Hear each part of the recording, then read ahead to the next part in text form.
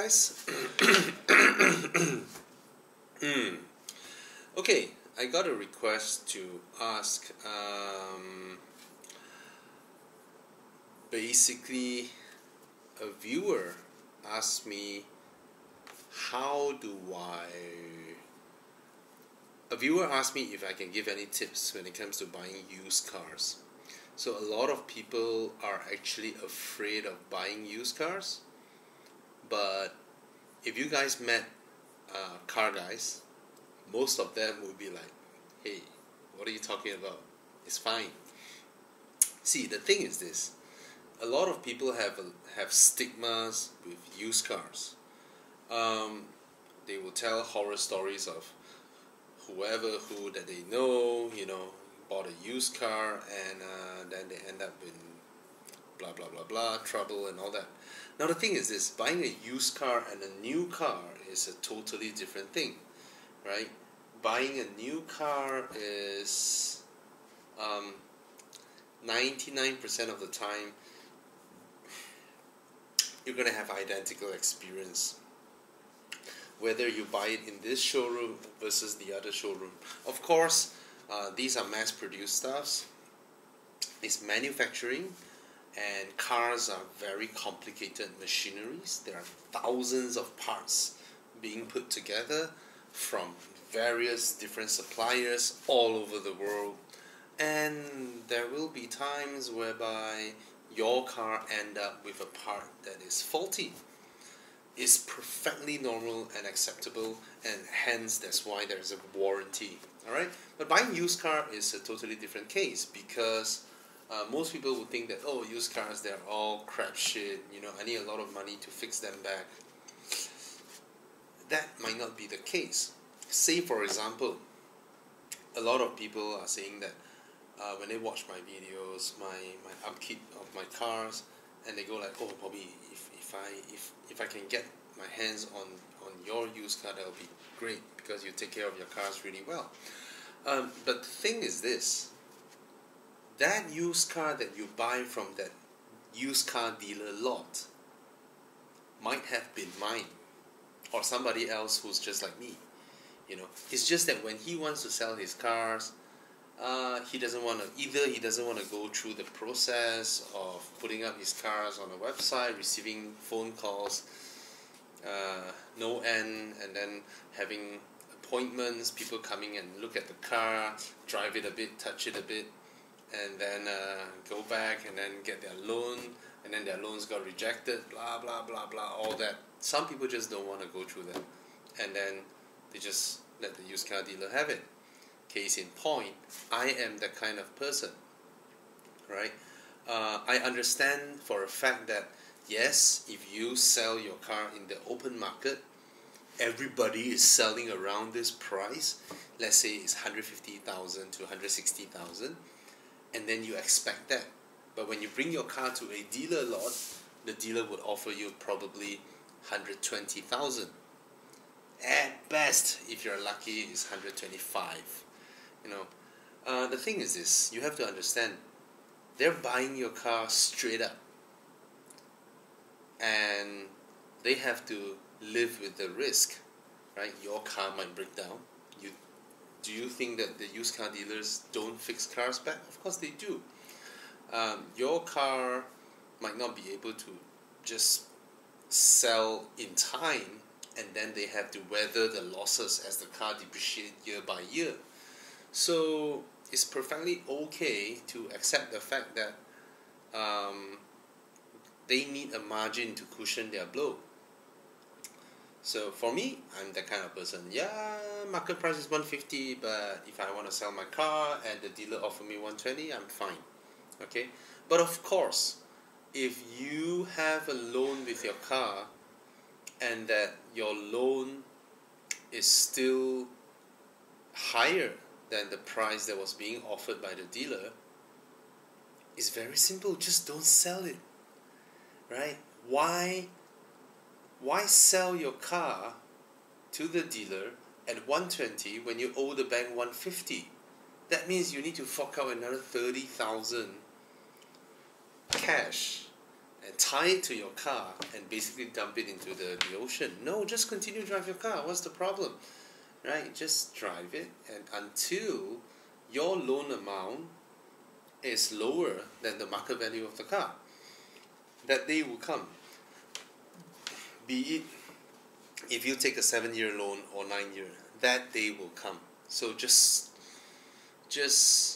don't buy the wrong car. Now this is where it is. If you bought the wrong car, chances of you selling it earlier than the supposed mature period will be higher.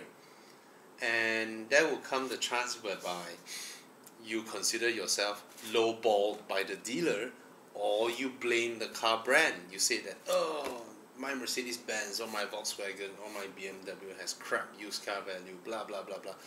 The truth is this: there is no established used car value. There is no such thing. All right? Banks appoint an agency who give them a report on values of cars, but these so-called agencies, they are not gods. You know, they too hire a bunch of people to go out there, scour around Mudah, Carlist, you know, and then calculate the median value and all that. At the end of the day, the market dictates the price. So let's say, for example, there are 5 cars. Your car is super rare. There's only 5 of them. And then you're trying to sell yours. You look at the market. Some people are offering 120, another person 140, 130. And then you're like, okay, that's the market value. I'm going to price my car about that price range.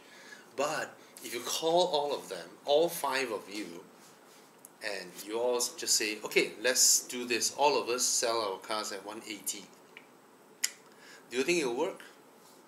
For the short term, if there is someone who urgently wants to let go of the car, of course it won't work. But if all of you just stay there, leave it there, yeah, it's 180.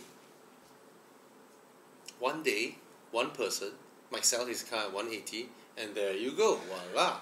That's your new used car value for your car. It's as simple as that. Okay? So, coming back to my question, or my topic for the day. How, you know? Now, the thing is this. A lot of people also ask me to recommend them a reliable dealer, used car dealer. Now, the thing is this. There's no such thing as good cars only end up with reliable dealers. Sometimes a reliable dealer who have a good track record might have a car that might break down in a month later. He wouldn't know. Right? It's not him trying to cheat you. It's a very organic business. Sometimes a great car might end up with a not so reputable dealer because everybody wants a deal. And they open their doors for business. If this car came to them and is in good condition, of course he's gonna buy it. He's not gonna say that, oh, I'm a bad dealer, I'm not gonna buy a good car. There's no such thing. Okay? So at the end of the day, it's up to you yourself to do your due diligence and make sure your car is alright. Now, just a few years ago, this process may be rather scary for most people because okay, I wouldn't say a few years ago, probably 10 years ago, this industry standard of sending your car for an inspection isn't something that is widely accepted by dealers.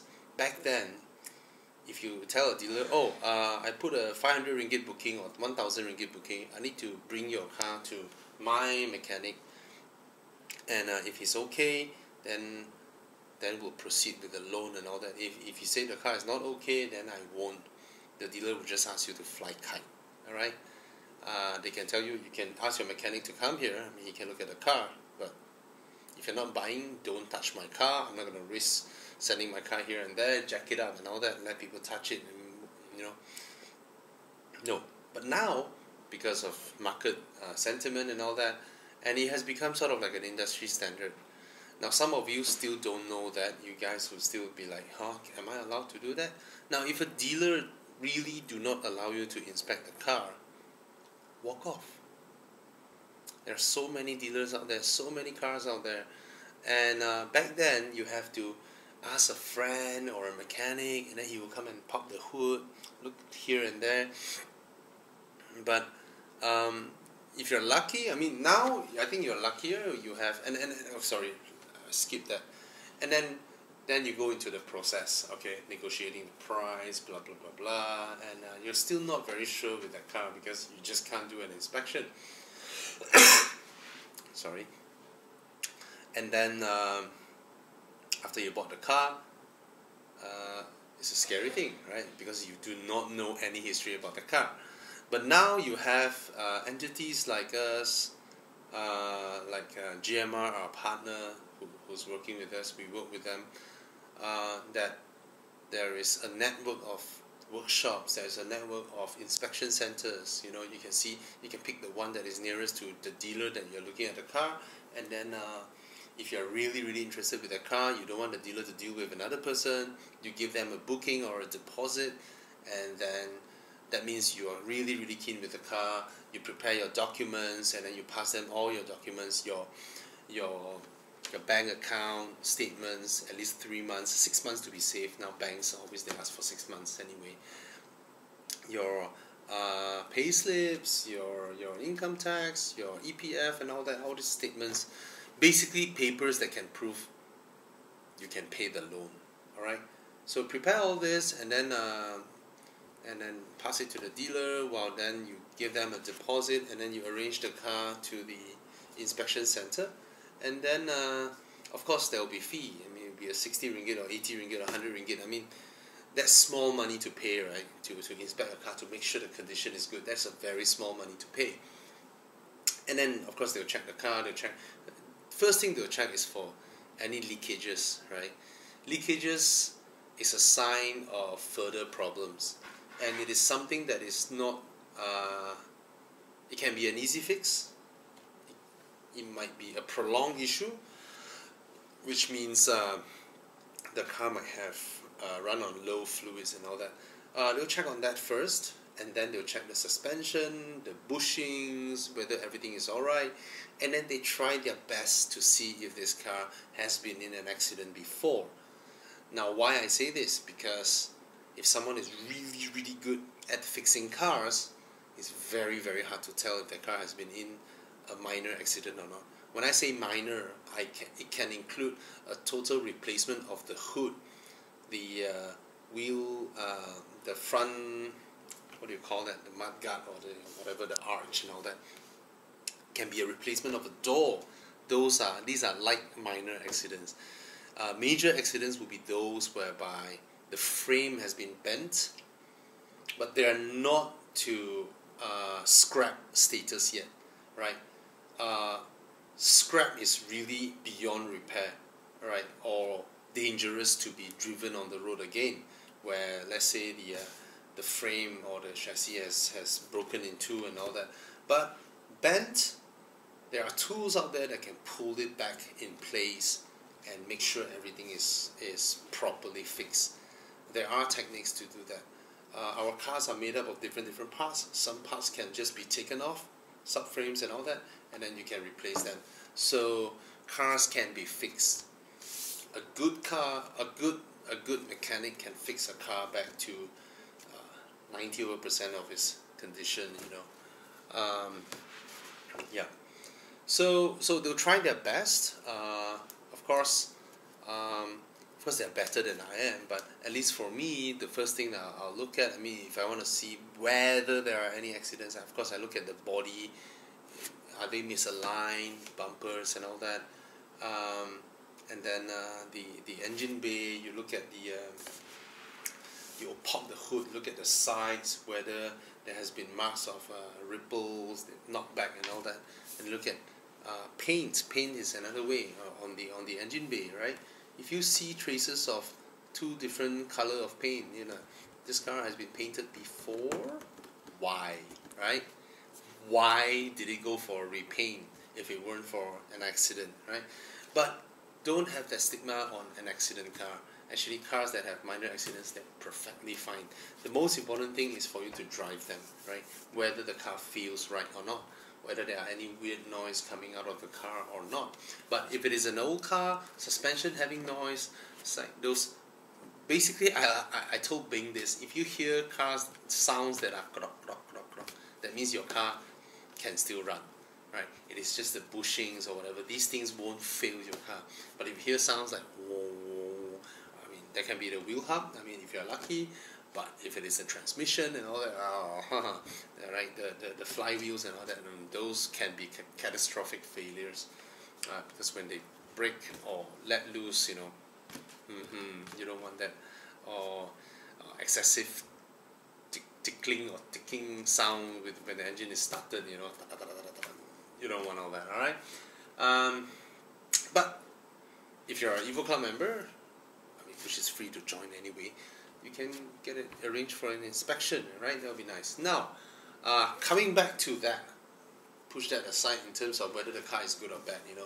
For me personally, I always buy weird cars, so I don't have a lot of option to look around. So my taste is rather eccentric. Let's put it this way. After my first car, my Audi A4, I bought a Subaru Legacy BP5 wagon, alright? And there aren't many out there at that time, probably about 5 or 6 of them. And I have little choice. I mean, I look around, there are, of course you do your study. You want the specs that you want, right? Some doesn't come with the panoramic roof, some has it. Some doesn't have the Macintosh sound system, some has it. So I want the spec that I wanted, alright? So I will go around and look for the spec that I want.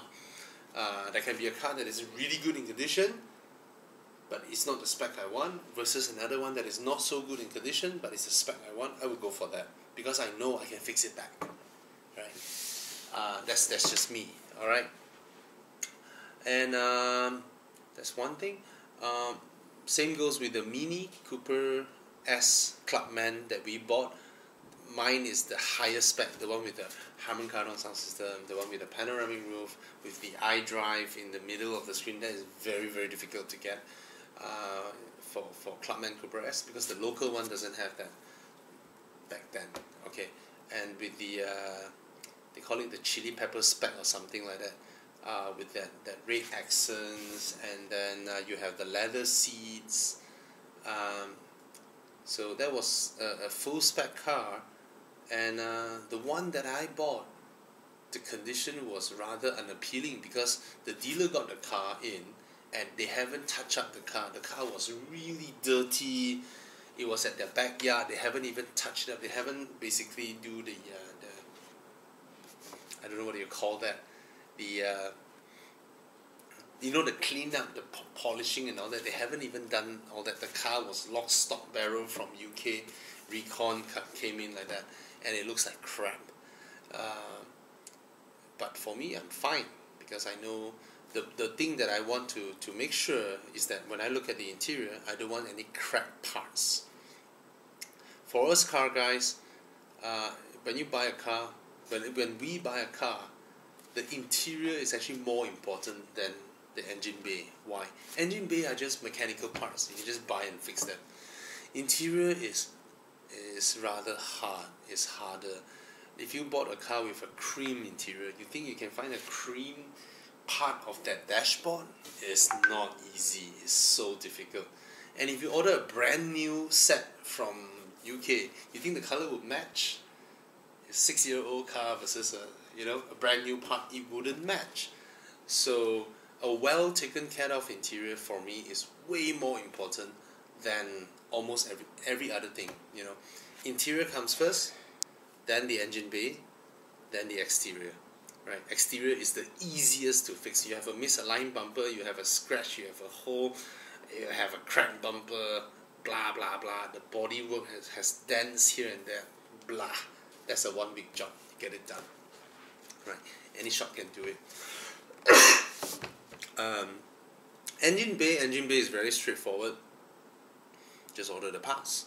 And for I myself, I don't buy used parts. Okay, there are certain things that I will buy used in terms of parts. Rims. what other stuff that I would buy used? I don't mind buying used if I couldn't find new ones or the price differences are really really big. Um, let's say if I need to replace a door, or a fender, or a grill, a bumper, all these things, headlamps and all that, I don't mind. I can buy used. What are the things that I won't buy used? Clutch, water pump, whatever important parts in the car. All these things I will always buy new. I will always buy original, or if not, OEM. I don't buy OEM compatible. I buy OEM. What does compatible means? Compatible it's just a better name, OEM means, let's say I'm Bosch. I manufacture the part for BMW, right? I have a set list for BMW, but the part number is identical to one of my range. That means what I sell outside, which is not BMW branded, but it is actually the part for BMW. This is what we call OEM. Alright? There's no such thing as OEM compatible. OEM compatible is not OEM. OEM compatible basically is I manufacture the product, which is I design it myself, but the mounting points and all that is identical to the one that can fit onto your car. Those are risky. There are reputable OEM compatible makers out there. There are famous brands from Germany, mostly from those countries. But that's where the loophole where counterfeit products come in.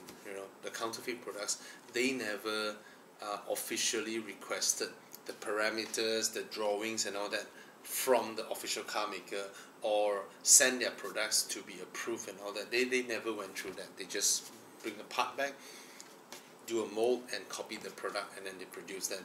Those don't. Just don't. Alright? Counterfeit products are, depends on what, okay? But critical parts, coil packs, spark plugs, all the pumps, all the flywheels, the belts, all this, I'll buy original, alright, or OEM, okay? So yeah, that's my thinking on buying used cars. Coming back to what I mentioned just now, I buy weird cars. Now, when you are someone who's like me, who likes to buy rarer, weirder cars, there's not a lot of cars to choose from. So you make do with what you have. Now humans are like this. When given a lot of choice, then we'll be very picky about it. But when you have very little choice, we're fine with it. Right? When you go into a parking lot, when it's empty, that's the hardest to park. When it's full, you spot one parking, you're like, yes, So, buying a used car, of course, you have to take your time. You must have a budget in mind. Now, I have a trick when it comes to budget. Now, you'll be looking at the same model, let's say a BMW 320i, right? You want to buy, you have a budget in mind. Let's say your budget is 130,000, let's say. And then you look at your budget, you look through CarList, you look through Muda, and you're like, okay, I want a 320i, but my budget is only 130,000. I can only look at the 2014 one, because those are in the realms of 100. This is an example. I do not know what's their price. I don't think it's that high. 320i 2014 cannot be 130k. Let's say it's 110k lah, huh? My budget is 110k. Let's say 110k. That's my maximum budget. 2014 is 110k. 15 is 120. 16 is 130. I can't afford the 2016 one. I'll go for the 2014 one. Now I'm someone who won't do that. If I were you, if I'm buying those kind of cars where there's a lot out there in the market, my trick is this. I will look at the cheapest one, let's say 2014, 110k, and that's my budget, right? I will bring that budget and go to a newer one, a 2016 one, 130k, and then go with that fella. That's what I will do. Because that car might not be able to sell now, and if you wait another year, he might end up here as well. And if you look for a private seller, is most of the time you'll be able to nego better than a dealer. Dealer, their margins aren't huge. I'm talking honest dealers here. There are dishonest dealers. Okay, I'm talking honest dealers here. Their margins aren't huge, and most of them now they are very little to move about. Of course, it depends on the price of your car. Okay, so if you're buying a 120k car, 130k car, they're earning a couple of grand, 2, 3, they let go of the car. Again, honest dealers. Okay, so if you go to the owner is trying to sell 150,000. When he bring his car to the dealer will offer him 120. So you have 120 to 150 to play with from there, right? You can offer him 130, and he'll be like, okay, fuck this shit. And sometimes there is a trick that used car dealers would use. They will ask you, oh, your car still got loan or not? They want to make it sound like it's troublesome to blah blah blah blah blah blah. No, if you tell them this car, oh, I fully paid already, then they know they can press your price because you fully paid the car. It makes no difference for you if you're selling it at 120 or 100. It's the same because you won't get pressured of having to lose money when you sell a car, right? in a way, because you're still thinking about 100k. So that's one way to gauge whether the owner will be able to sell the car lower to you. Now, so that's for cars that are plenty out there. Just how I mentioned about there are dishonest dealers. Now there are dealers out there who actively go and buy cars that are crashed. Now, it's legal. It's legal. So should I say these are bad dealers? No, it's a fair practice.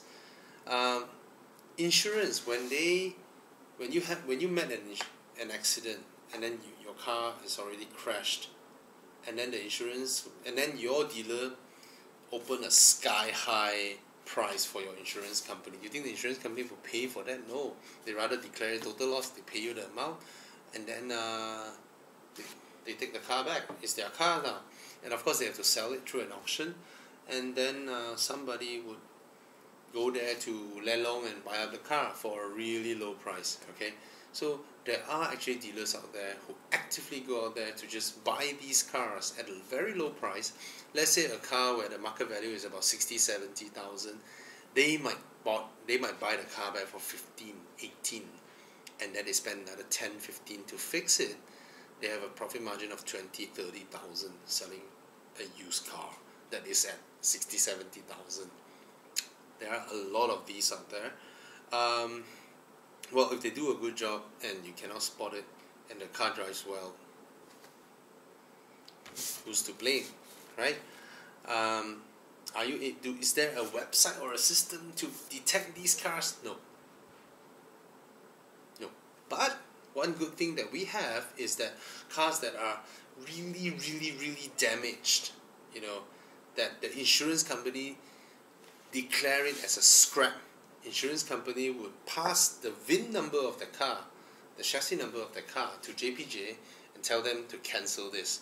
So that's where Puspakom comes in, because these cars, if someone bought it and fixed it back, they wouldn't be able to get it registered because the insurance has declared it as a scrap. So at least we have some form of safety net there. Right? We don't get the absolute shit crap ones that are dangerous, but other than that, there's no safety net. Okay, so have I covered some of it? Okay, I'm sorry, I didn't prepare anything. I just saw a comment and then I just decided to roll the video. So my own experience when it comes to buying used cars,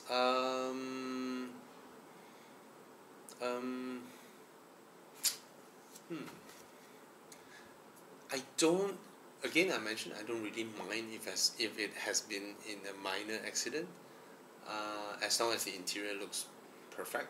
That's very important. And then when it comes to the price,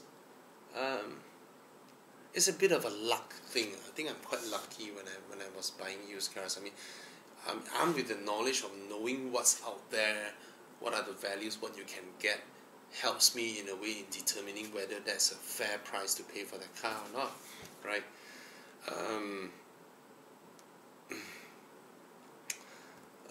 So for me, I'll give you an example. My recent two purchase, the RS6 and the Rapide S, both are used cars. I didn't even test drive the cars. I didn't even send it to an inspection. Why? Let me tell you why. Now, all the RS6 out there are recons, right? Most of them. They're selling for about 570, 580,000. Hey, I can't afford it, right? My budget is about 300-ish, right? So there are some used ones that are being sold for 400 or 390 and all that. So when I spotted mine, when the dealer told me, hey, there's one guy who was thinking of letting go, an owner, so I was like, what's the price he's offering? He's offering 300. 300? I didn't even want to nego. I didn't even want to nego or whatever. Send me pictures. I look at the pictures. I look at the car. I want to know the specs. That's important. I want to know the spec. And I sort of know that people who buy cars that are 4-liter V8 and all that, they're not exactly, they won't fix their cars under the tree, let's put it that way, right? They too love their cars and all that. So when I look at the pictures, I'm like, okay, fine, I'll buy it. Why? Why buy it before I check everything, It's a bit of a bet, but it's a calculated bet. Because, put it this way, I can't buy another one at this price, right? That's the first thing. Second thing, there won't be another one at this price, right? Third thing, I'm not the kind of person whereby I'll go home, sit down and think and wait and all that. I compute really fast when there is an answer out there, and I can compute immediately and then basically rule out all the other options and then immediately go for it. That's how I think. I'm not the kind of person whereby I'm not the kind of person who's not used to making quick decisions. I won't go like, oh, let me think about it. What's there to think about, right? There's not another one up there, and you're a freaking poor shit. You should have just bought a 3 Series, but you wanted an RS6, right? You wanted something that you can't afford. Now there is one that is at this price, just buy it. Yeah. So that's how I compute. Not a very logical manner, not a very safe manner, but it's a calculated approach. For me, what's the worst thing that can go wrong, in my impression, right? An oil leak, let's just do an overhaul. 5,000-6,000 ringgit, 7,000-8,000 ringgit, can I afford? Yeah. What could go wrong? Change a belt, change a clutch, blah blah blah. So for me, I'm like, okay, if the price is right, I'll get it. That's the first thing. Second thing is the Rapide S. There are no other Rapide S used cars out there, right? They are all Rapides, and I wanted the Rapide S. And this is a rather recent one. It's a 2015 car, and it's beautiful in white color. That's the color I wanted. I do not want the rear screen entertainment because Aston Martin is pretty low tech. So if they have a screen in some of their 2014-15 cars, you can expect it's a crap shit interface with really low res screens and all that. So I don't want that. I want nice bucket sport seats. That's it, right? And I don't want some funky interior with somehow for Astons. I just don't like to see them in cream leather with a wood veneer. That's a Bentley thing to me. That's not an Aston thing.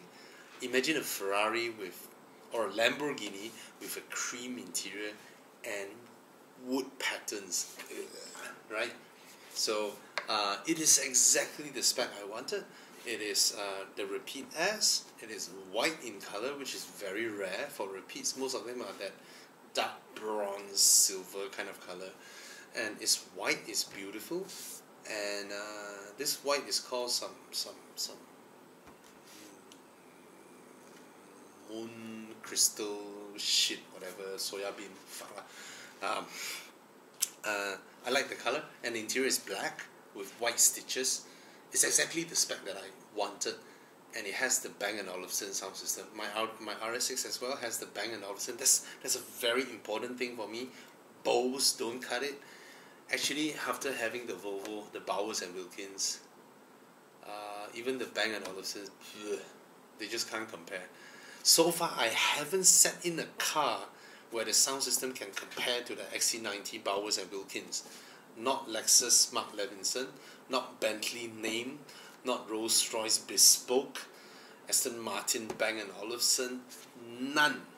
No cars that I have sat in, stock sound system, is better than the Bowers and Wilkins or Volvo XC90s. I kid you not. Okay, none of them out there are better. Okay, I haven't sat in the new 7 Series Bowers and Wilkins yet, and come to mind, one is comparable, is the S-Class Coupe's Burmester. Even that lose out a bit. Nah, none. Okay? So yeah, even the RS6 Bang & Olufsen isn't. But the tweeter thing is something I really wanted. You know, if this car comes with the Bose sound system and has all the weird specs like night vision, but without here and there, then I might reconsider. But the RS6 is the perfect spec that I wanted. It has heads-up display. It has the keyless entry, vacuum doors. I love vacuum doors, by the way. It has that high-spec headlamp, the one with the LED, not the projector headlamp one. That is freaking ugly. And yeah, it has all the specs that I wanted. Even had that Quattro wood down there. So I love it. I love the spec. It has a carbon ceramic brakes. That is like, to me, it's not the braking power, it's the looks of it, it's the way it looks, you know, it looks just, man, fantastic. Anyway, yeah, the RS6 has all the specs that I wanted, especially the sound system. So when I look at the specs is right. The price, I can't nego the price for the Aston because it's the one and only Rapid S out there. It's just a matter of whether I can or cannot afford it, right? So it's very difficult for me to afford it. I have to sell my Volvo, sell. I have to sell my BMW as well to afford the Aston Martin, and three banks rejected me, and finally the last bank approved it. So sorry, bank, if you're watching my video, I'm a high-risk customer. Okay, I never default my payment, not even 1 month, not even 1 week. Okay, I pay them on time. The only thing that I have ever been late in paying are my credit card bills, because I lost my bills. I lost my email, I lost my bill, I just carry on with my life until I got a phone call. Sorry, I got to pay. So all this ended when I passed all this to my wife. So now, okay, anyway, sidetrack. So yeah, so my recent two purchase is not the best scenario or case to buy a used car, but I'm telling you the macro view. Sometimes you can afford to pick and choose. If you're buying a car that has a lot of options out there, let's say you're buying an A45. Oh, if you're thinking of buying an A45, check out his channel, Carl Evo AMG. Alright, subscribe to him. He's an expert in A45s. He did a video about how to choose A45s. Very good video. Alright, if you're buying an M4, there are shit tons out there. If you're buying Macans, I tell you, actually, I did consider the Macan a little bit, because primarily it's for my wife. The RS6 is for my wife. I did consider the Macan because, I mean, which woman wouldn't love a Macan, right? But I just couldn't, because when I search Porsche Macan, there's 800 of them out there. Yeah, in Carlis and Muda and all that. There's 800 of them. So 800 Macan, okay, 300,000 ringgit. less than 5 Audi RS6 300,000. Which one do you think will come down faster? The price, right? Demand and supply. Okay, so it's not just the price whether they come down or not. I mean, for me, the perfect Macan is the 2-liter Macan. All right, because if you're buying anything else, it's just pointless, because it's a lovely small SUV that's 2-liter turbo, fast enough, small enough, just nice. The engine for that car is just nice. A 3-liter is a bit of an overkill. If you bought a Macan Turbo, you bought the wrong car. The Macan Turbo with a 3.6 stupid engine is just... It's an old dinosaur. It's like a dinosaur with 2 jetpacks. You know, it's a fucking fat Brachiosaurus with 2 jetpacks at the back. It's not gonna fly anywhere. The Macan Turbo, for the spec, the 3.6 liter twin turbo blah blah, is a slow car for that spec. I'm sorry if you bought a Macan Turbo. I mean, I still when I saw a Macan Turbo, I'll be like, wow, salute, you are a brave man. But it's a wrong choice. Okay, you bought the wrong car. Anyway, sorry. The Macan S is good. Macan and Macan S, fantastic choice. Okay, Macan Turbo. I know you're rich, but wrong. Anyway, sorry, I sidetracked again. So yeah. That's. I don't know whether I answered your questions or not, but buying a used car is never about the dealer. It's never about what is your own due diligence. Okay, and I don't think I want to go through all the check the headlamps, check the seat mechanism. These are stupid guides. People who write those guides, they can write washing machines. You know, check whether the washing machine works, check whether the fridge works, check your mother lah, fuck lah, right? Waste of time. You write this kind of stupid stuff for what, right? Of course, people will check it, right? Of course, you have to fiddle with everything, right, in the car. But I tell you, in a used car, especially like if you're looking for like a weirder used car or whatever,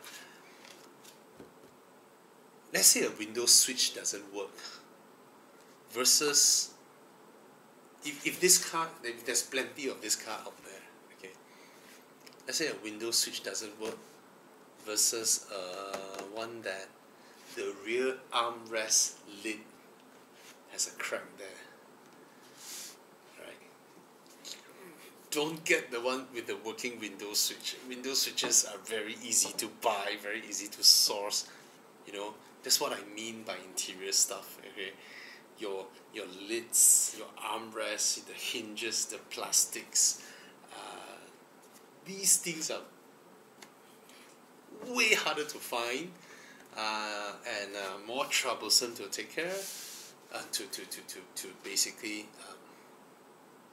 yeah. Alright, so this is a stupid used car buying guide, and I've made about 1,000 videos, so if you like my content,